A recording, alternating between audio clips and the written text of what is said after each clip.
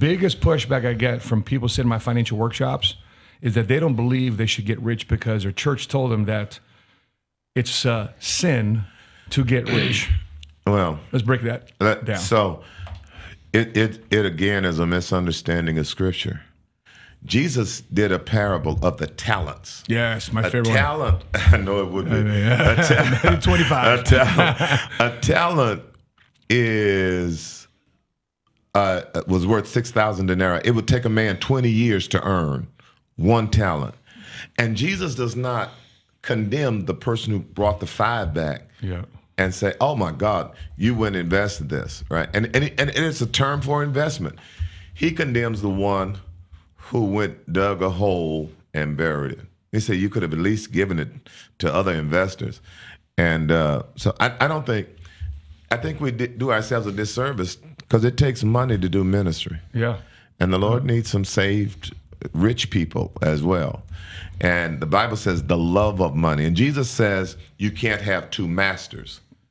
And what just from reading your books, and my wife and I read them and discussed them. Well, thank you. Here is the reality when they push back and say that. Jesus said you can't have 2 masters. You only have one master. That's Jesus. But you master your money. That's right. So you tell them, I'm the master of my money, and God is the master of me. And here's the thing: if debt is controlling your cash flow, if you use that, I want you to send me. Go ahead. No, of course, we'll send your love offering. Yeah, that love offering on Saturday. And by the way, being a pastor means you know how to close. Right. He's been dropping assumptive closes the whole entire time. Yeah. But I've always said something. Quick side note, now that you mentioned that, I've always felt that pastors are one of the best salesmen in the world. And without question. I mean, we are in the art of persuasion. The difference between preaching and teaching is teaching shares information. Mm-hmm. Preaching persuades with a particular point of view. I'm not just telling you stuff. I'm telling you to get you to where I want you to be. And and I tell people there's in the African American community that there's this term, and they may use it. It comes from bourgeois, but they say bougie. Okay. And I tell people I'm not bougie, but I'm tired of trying to hide that I'm blessed. Believers, there's this Bible let's go. The Bible talks about God's favor. And listen, I don't preach prosperity gospel, but I don't preach poverty gospel either. Bingo. I've worked 40 years. I've been in preaching 42 years, and it doesn't make sense for me to not have some accoutrements of comfort. Sure. I've worked too hard to be outside on the street. And I tell people, the Bible talks about Joseph's father giving him a coat of many colors. If favor was designed to be hidden, Joseph would have had an undershirt. That's right. The fact that he had a coat meant that it went over everything else. That's right. And it's hard to hide the favor of God. And I think it's time that believers give up this idea, embracing this that was debunked in the 17th, 16th century, that God wants all of us poor and no. God gives us the advantage of his intelligence when he says he gave to each according to their several ability. Now, it's true, I don't think God will give you, that if God gives us too much, it leads to our detriment. But I think God wants us to have enough to be effective in ministry. I think that God wants me when I wake up to see how do I further the kingdom through the ministry of Westside Church or through partnering to preach. And like I said, I don't want to be in front of a child and say, hey, give 40 years of your life and starve to death with me, or give 6 months to doing something illegal and you can live off it from now on. Yeah, exactly. And the reason why I thank you for sharing that viewpoint, because here's one of my biggest observations of preachers. First of all, the preachers and the pastors are so good at sales, they're selling you on a destination that they've never been to. Because if they've been to that, they're not coming back. No, well, you wouldn't hear them. Yeah, right. So number one, they're selling you on a destination that they've never been to. Great observation. Right, and then they're also selling you a life in heaven that they've never experienced themselves. Right.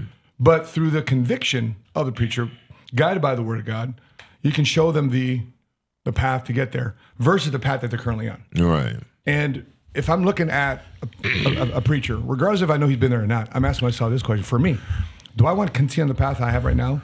Because a lot of people come to faith because of tragedy in their life, or people, not because it's the best things going on in life.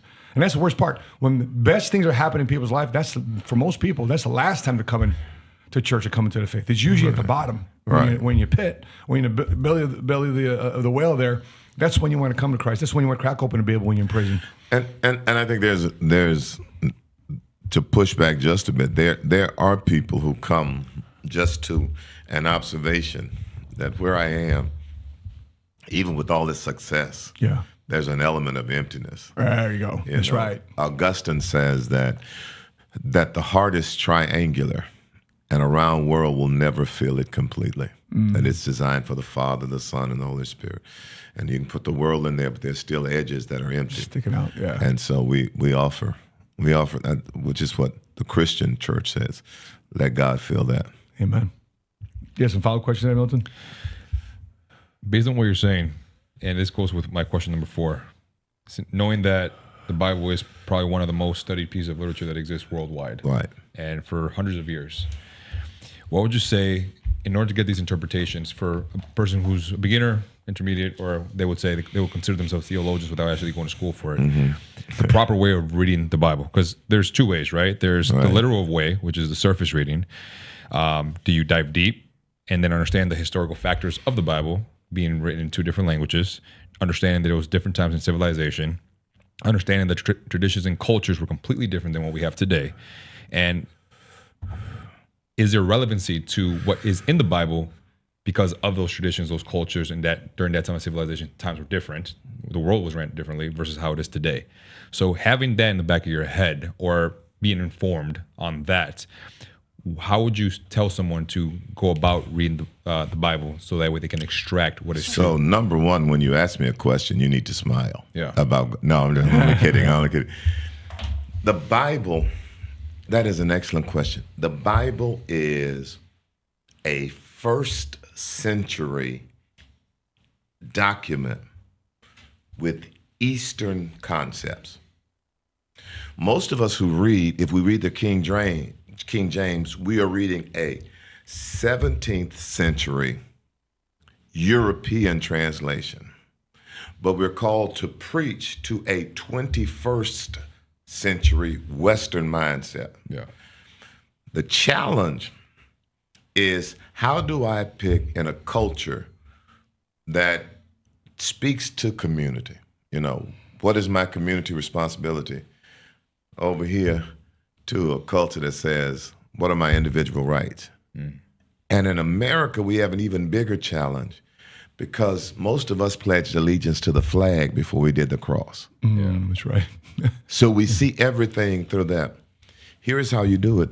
The way to find out what a word means today is to find out what it meant then. The diving deeper. So you heard me talk about exegesis. One of the things I teach pastors is how to not take the Bible and try to read into it today and explain it from today's point of view. If were I to ask you, what does the word conversation mean? Explain to me what conversation means. Not two people, but just having a oral communication between 2 people. Right. I mean, it's simple. Yeah. Do you know when you read the word conversation in the Bible, it never means oral communication? Interesting. In the King James, it means lifestyle. Yeah.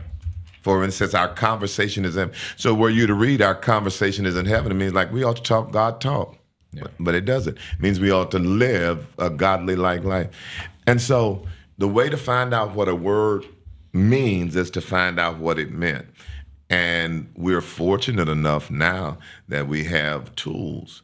You know, we know that primarily in the Old Testament, written in Hebrew, Aramaic / the New Testament, primarily Greek, and a Koine dialect, we're able to find tools to help us study those.